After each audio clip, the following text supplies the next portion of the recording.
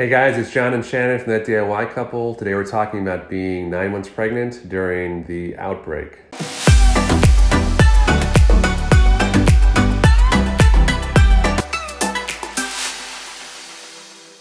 So I am 34 weeks pregnant. Our daughter is the size of a cantaloupe, pineapple. Yep. She's getting big. And we are in the middle of a crazy outbreak, unlike we've ever seen in our lives. I mean, we've been self-quarantined here in the house for a week and a half now. Almost 2 weeks. We live in the greater New York City area, which right now is it's the end of March, so it's the kind of epicenter of the outbreak in the U.S. It's been nice to spend time with each other, but we have been very stressed about being pregnant. So we want to talk a little bit about that and kind of our plan going forward. And maybe you guys can relate, and I'd love to hear your stories about what you're going through. But I think the number one thing before we get into some of the most stressful stuff has just been the logistics of getting stuff for the baby. So we have been very frugal about buying stuff for our daughter. We've mostly thrifted stuff from Salvation Army, Goodwill. We've had some friends that have been super generous and given us a lot of their used baby stuff. So we have a ton of stuff. We got a free dressing table, I think, off the street in our city, which was very nice. So we have a lot of stuff that we would need. But the scary thing is that basically every store where we are at, except for grocery stores, pharmacies, and like super essential services, are closed, which means that you can't go into a store and just buy a stroller or buy a car seat or whatever else. You can order those things on Amazon or whatever, but the delivery time to get some of those things is like a week, 2 weeks, 3 weeks. So my immediate fear is even something as simple as baby wipes, which I guess are maybe interchangeable with toilet paper for some people, you can't buy them. It's just impossible to get them. So we have some baby wipes that we were given from a friend, but we just can't buy that item without great difficulty right now. So that's causing a lot of anxiety. The baby shower was canceled. We canceled our baby shower. That's another thing that was supposed to actually be this weekend, but we canceled that because obviously we don't have gatherings. We want to self-quarantine and social distance and everything. Flatten the curve. So we canceled that. That was really unfortunate. We're going to be rescheduling it to something for like later in the summer, which is going to be sort of meet the baby type thing. But we were excited about that. We're not having it for health reasons. But, another issue that has come up is that none of our family or really friends are going to be able to come up for the birth. Shannon is due at the end of April, so it's about a month from now. But no one's going to be able to be, not even in the hospital, which is another thing that we'll talk about, but nobody's going to be able to be even in town to meet her. And that sucks because I think we were hoping that at least your mom would come up. I was hoping my parents would come up at some point, and that's not going to happen. And my dad was really, really excited to come up for the baby shower. Our plan was that my dad would come for the baby shower. My parents are divorced. So my dad would come for the baby shower. My mom would come for the birth, and then my dad would come a little bit after the birth. And your parents would either come up or we would bring her to them. Yeah. But it's really sad to think that none of that stuff is going to happen. Now, my dad called me, weeping, basically, saying, he was so disappointed that he wasn't going to get to see me the entire time that I've been pregnant, because I live pretty far away from home. And he said, I really wanted to put my hands on your belly and feel my granddaughter kick. And it was just a really sad moment. Yeah. So, I guess the biggest thing that has been stressful about this situation, being pregnant, has been the situation with actually giving birth.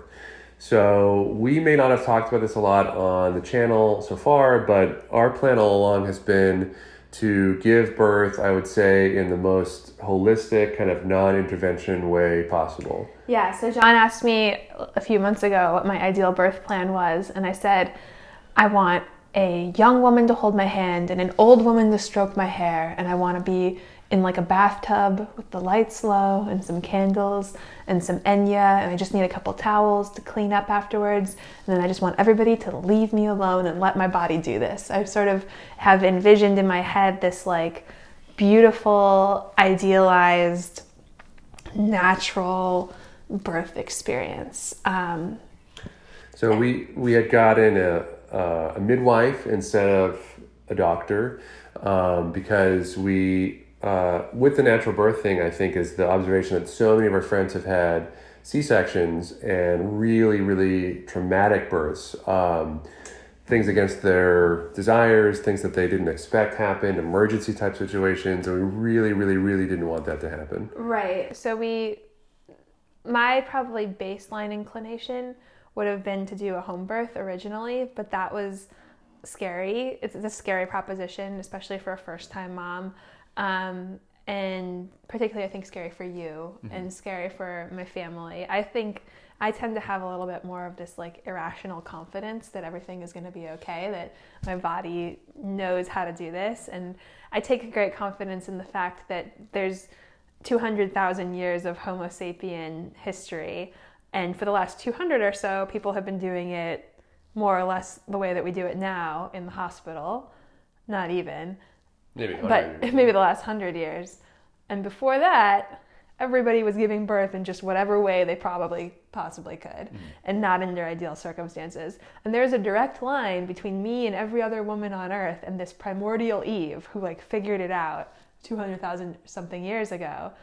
And all of human evolution has guided me to this moment. Like this is the moment where either my genes get passed on or they're not. So I see birth as this natural extension of sex and reproduction, and it's a very primal and evolutionary thing where I think that the prefrontal cortex just needs to kind of get out of the way. I feel quite strongly that in a normal birth that's not complicated, which mine hasn't been, everything has been extremely healthy and normal throughout my pregnancy, that there's no reason that I shouldn't be able to literally just in my own house give birth to this baby almost unassisted if I needed to.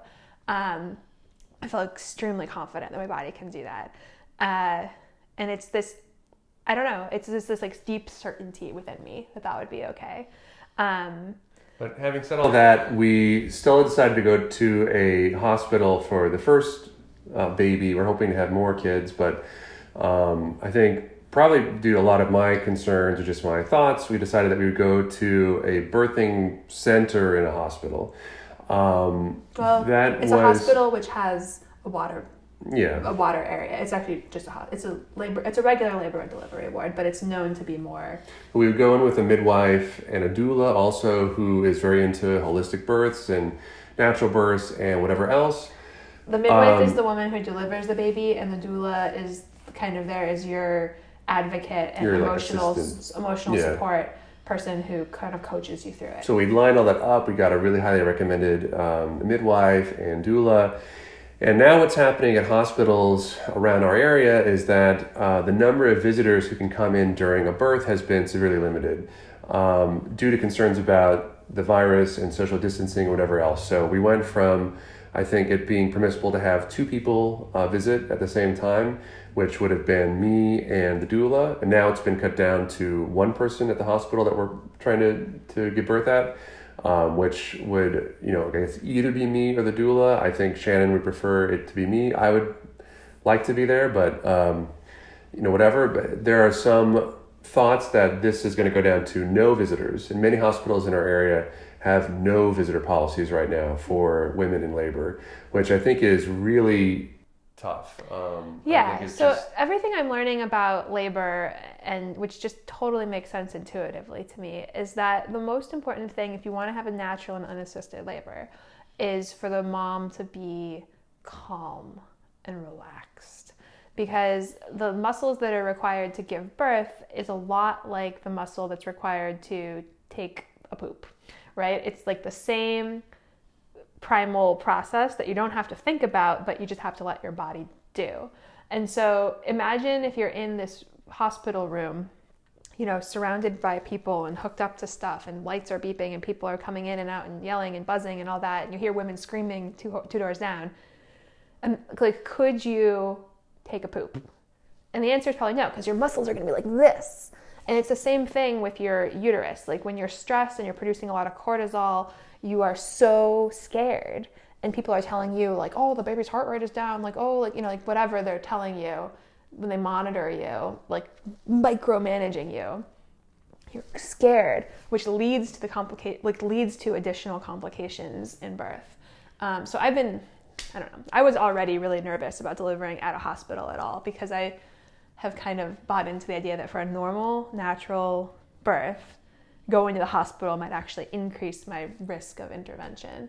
So now we're in a situation where the hospitals that we wanted to go to, it may not be the case that anybody can come in with Shannon, which I think is even more stressful and more traumatic because she'll be alone. And if there are 100 people infected with this virus, I'm going to be so scared to be in there. I'm going to feel so terrified. So we've been trying to look at options for home births. That's been really tough because everybody else has had the same thought that we had and are trying to arrange their time schedule. It's almost too late. Like, none of the midwives who do home births in my area have any more capacity because their phones have been ringing off the hook. And even insurance companies are starting to cover home births now, thinking that it's probably safer than sending you to the hospital, which is crazy. So we're in kind of, the long story short is that where we're going to give birth and how we're going to give birth, I think is still up in the air. I think, right now we'll probably still try to give birth at the hospital if the baby were to come like today.